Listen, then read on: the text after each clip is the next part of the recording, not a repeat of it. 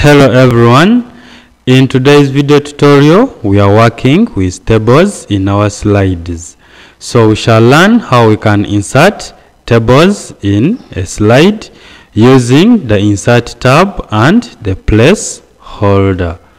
So let's begin by inserting a table from the insert tab. And before we can insert, we have to specify which slide we want to insert the table.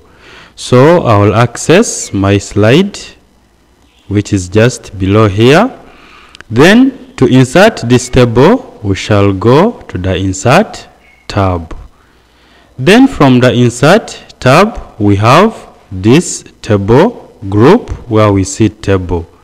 So we shall click on that option. So when we click on it, just like we insert tables in other applications, so here we can decide to specify the number of columns and rows just using this very area we see on the screen.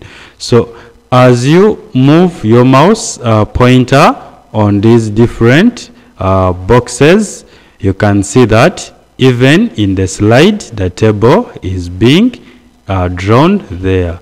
So assuming you want to insert a table with around 5 columns, so you just count 1, 2, 3, 4, 5.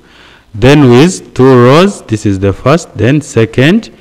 So you count and then just click and you'll have the table inserted within the slide of your choice. So when the table is inserted, you can decide to move this table to the right position you want, just like we move the pictures. So you click, hold, and then drag the table, then you place it where you want it to be. You can still adjust on the size of this table using these points that we see on the screen. So whenever a table is inserted in a slide, then we have this design tab and the layout tab added to this tab area. So these two tabs help you to work with the table in the way you may want. So you have now the table inserted. You can click in that table to insert the content you would like to add in the table. Assuming you want to add to type the types, then you can say types of topology. Then to move to this next cell, you just press on the tab key or click there. Maybe you want to look at the advantages of that given topology. You want to look at the disadvantages of that given topology. So in this instance, we can see that some letters have been moved down here, so you can still adjust the size of a given column by using these column borders. So if you have any information you want to go ahead with adding to this table, then you just go ahead and add that information. For instance, you want to talk about maybe the characteristics of a given topology. So you type characteristics and you just go ahead and adjust on the column border, and you'll have the text added the way you want. So that's how we can insert a table using the insert tab option. So from here you can continue adding that information you would like to add within your table.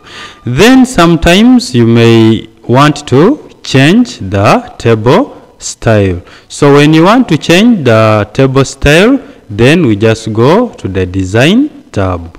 From the design tab, we have got table styles group. So these are the different table styles that you can decide to apply to the table you have inserted. There are a number of them, so I'll click to display those different table styles that you can decide to work with when you have inserted a table in your slide.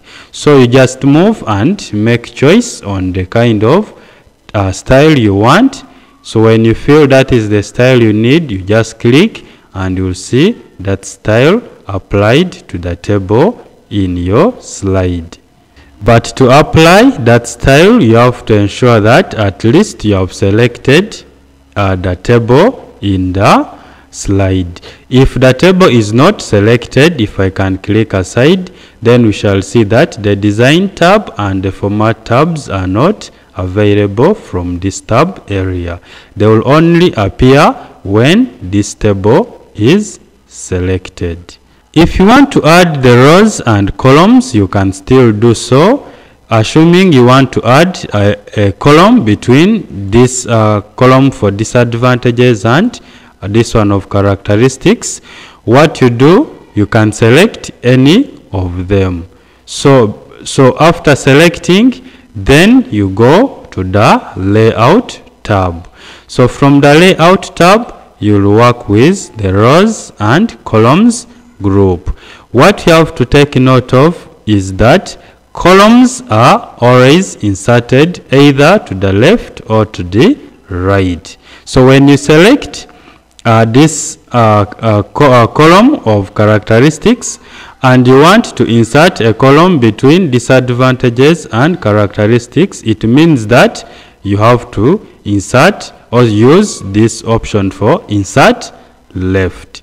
So when you click on insert left, then this program will know that you would like to insert that column to the left of the selected one. So that's why we see this column inserted there. Just like I said, you can still go ahead and adjust on these borders, and you have your text fixed fit on the column heading.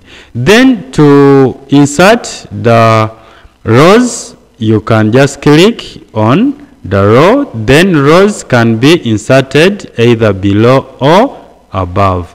Assuming we have here some text, for example, we have ring topology.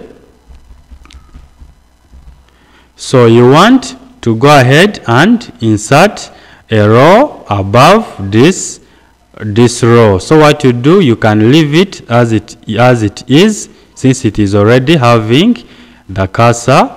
So then you go to the layout tab. From the layout tab, you will say that I would like to insert my row above. So when you click on insert above, then you will have the row inserted there. Then you can now type that information you would like to type, for instance, bus topology. So that's how we can insert the rows and the columns. Assuming you don't want a given column, that means you would like to delete that column. What you do is, for instance, you don't want this column, you can just select. After selecting by clicking, then you will go to the delete button, still in the rows and columns group. Then when you go to that delete button, you will specify what would you want to delete. I would like to delete this column. So you click delete columns. Then that column will be deleted. Likewise, if it is a row, you can click. Then you go to the delete option. Then you specify I would like to delete a given row. So you delete rows, and that row which is selected will be deleted from your table. So now let's look at how we can insert a table from the placeholder. So to insert a table from the placeholder, we shall use a new slide. So we shall just click below here, and then we try to create a new slide. So we shall click on that type of slide. Then within this slide we have this placeholder. So in this placeholder we have this button to insert the table.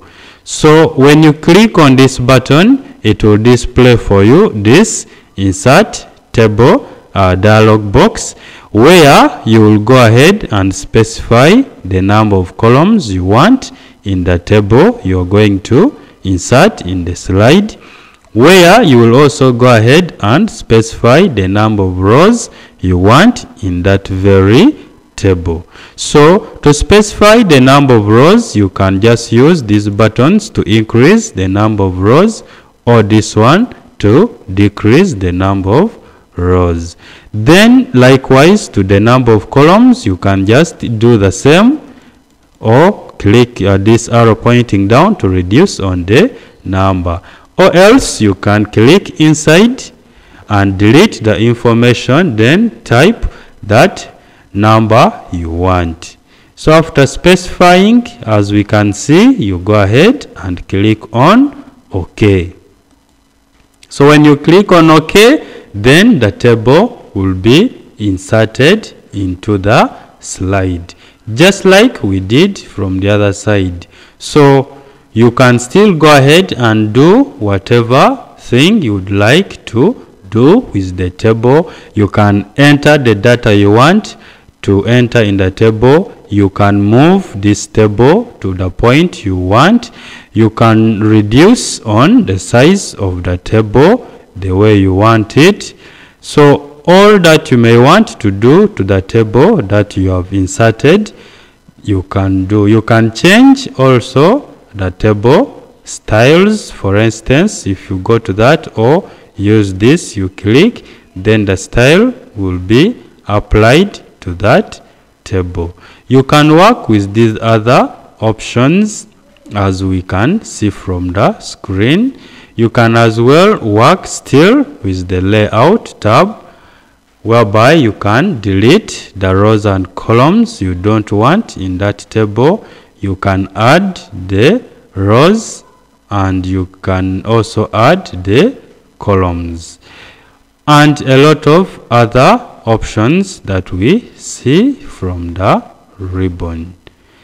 I only encourage you to try to use these different features that we see from both the layout tab and the design tab while you're working with the table that is inserted within your slide. Hope this video tutorial has been helpful to you. That's it for now. See you in our next tutorial.